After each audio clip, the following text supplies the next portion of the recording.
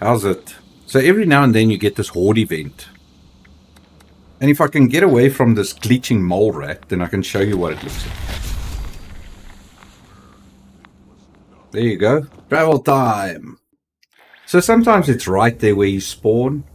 And sometimes you have to go to the map and investigate some suggested locations. For this one, I know Scorched love hanging out at Camden Park, so I head there first. Aha! A daily popped up to help with the XP. The app will tell you if the area you're searching contains the horde.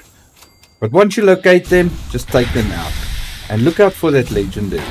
He's normally, you see there, he's running away from me. That's the guy. And it's a good way to make some extra XP and pick up some legendaries. Most of the time. Here and there you may get a horde that don't have a legendary. In my experience, it's mostly just the wolf hordes that sometimes do that, where you don't get any legendaries. And it's normally based on the leader of the pack event not being fully completed, I suspect.